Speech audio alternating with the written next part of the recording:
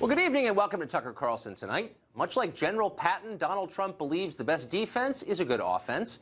So after Buzzfeed published an unverified document suggesting he'd been co-opted by the Russian government, Trump launched an all-out attack on the press during today's news conference, his first since last July. It was a high-energy event, to say the least.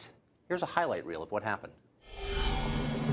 I will be the greatest jobs producer that God ever created. As far as hacking, I think it was Russia, but I think we also get hacked by other countries and other people. I will say again, I think it's a disgrace that information would be let out. I saw the information, I read the information outside of that meeting. It's all fake news, it's phony stuff.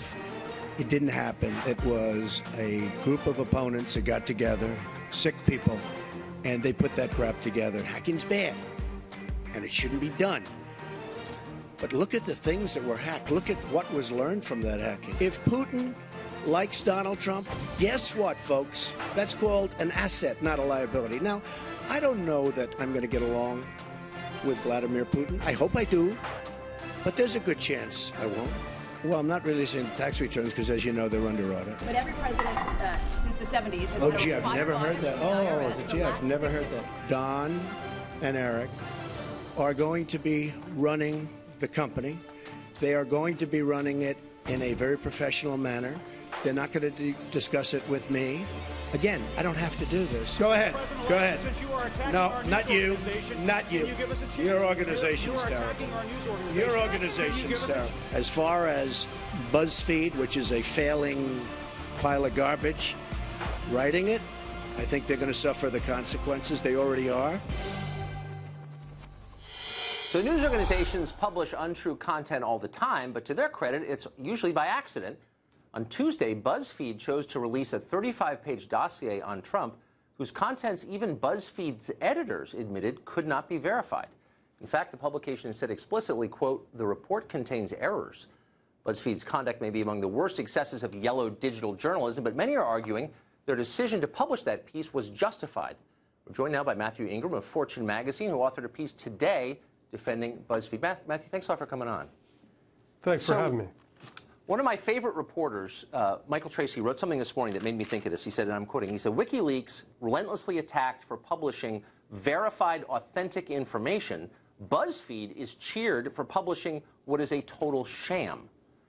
You have been critical of WikiLeaks for publishing emails that did not belong to them, and yet you're cheering the publication of material that is clearly wrong. Why? In fact, I was supportive of WikiLeaks. I support their attempts to publish documents that would otherwise go unpublished. I support Buzzfeed's decision to do the same when those documents are clearly part of an important story. They said they were unverified.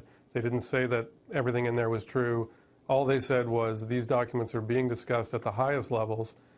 Senior intelligence agents have effectively said this source is credible, and yet no one is showing you this document. I think they did a public service. Well, first of all, I just read a piece that you wrote criticizing the release of those WikiLeaks emails. But to the point of on Buzzfeed, there are lots of things that are discussed privately, especially during campaigns, and you're a working journalist, so you know this well, that we don't publish because we're not certain if they're true. And the bar is higher when they're personal and they're damaging to people's reputations. And isn't it our job to verify their veracity? Isn't that why we exist? Isn't that why we have reporters in the first place? Sure it is, and I'm not saying that that shouldn't happen. In fact, Buzzfeed is working and has been working for months, according to Ben Smith, to verify the things that are in that document. So it's not that by publishing they're saying we accept all of these things as true. What they're saying is that this document has been presented to the president, has been presented to senior members of the intelligence community, and all the reporting before Buzzfeed said there is this document, but we're not going to tell you what's in it. But it's really important. And in fact, it could affect the entire Trump administration. It could call into question the entire government. Isn't that something that people should be able to see?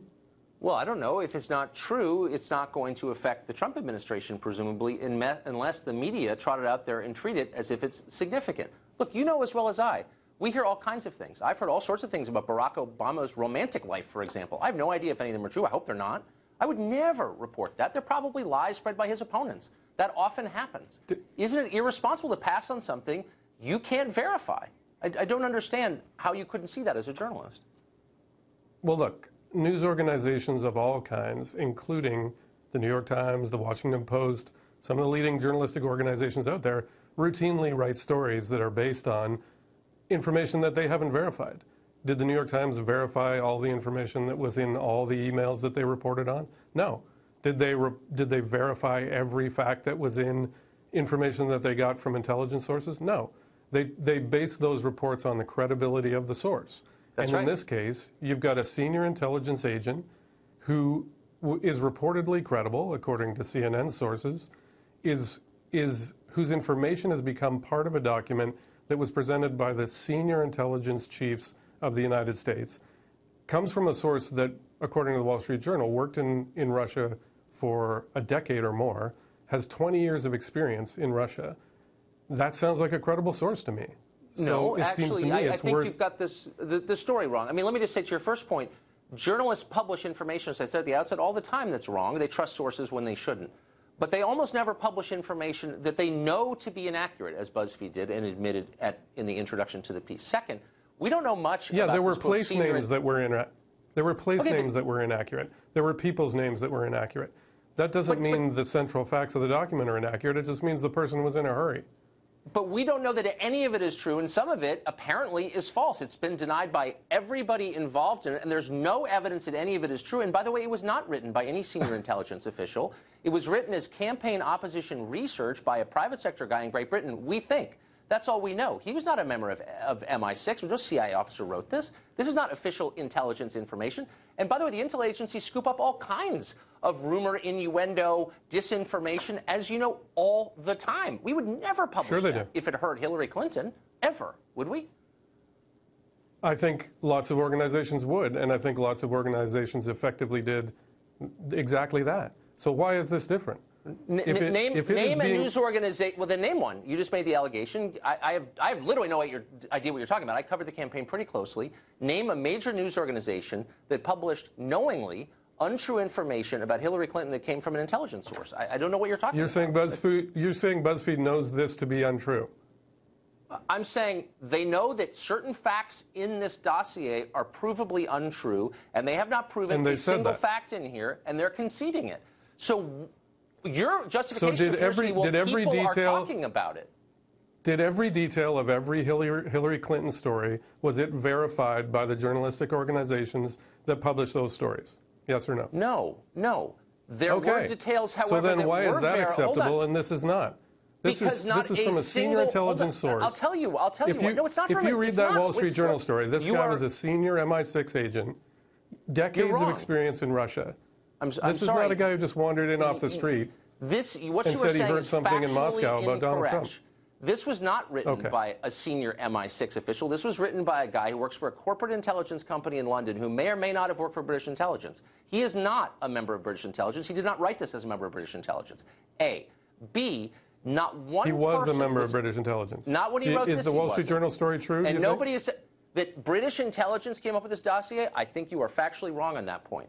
British intelligence is the Wall Street Journal story about who produced this correct? I'm merely saying this is not a product of British intelligence. It is the product of a private company in London.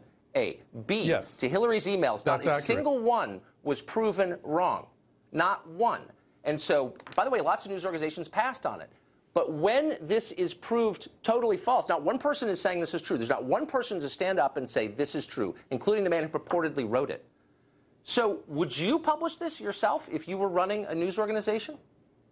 Yes. Then you have low standards. I'm sorry. We devalue our credibility when we publish things that we know aren't true and can't prove are true. To pass on something like this is not a defense of Trump. I would say this about Obama and Hillary. This is a document that made up a briefing by all the senior intelligence agencies in the United States for the President of the United States. This is an important document that's been circulating through the highest levels of the U.S. government. Okay. You're throwing words around you don't understand. It's been the subject of letters from senators. This is a document that people need to see. This came across John McCain's desk, and he passed it, by his own admission, to the director of the FBI, who sent it up the chain because who knows what this is. Not one person has said it's true. Not one person has said, I believe this is true. Not one person implicated in it has said, I have evidence that it's true. There's no evidence at all that it's true. It's almost certainly false. You know it, and for political reasons, you think it's okay.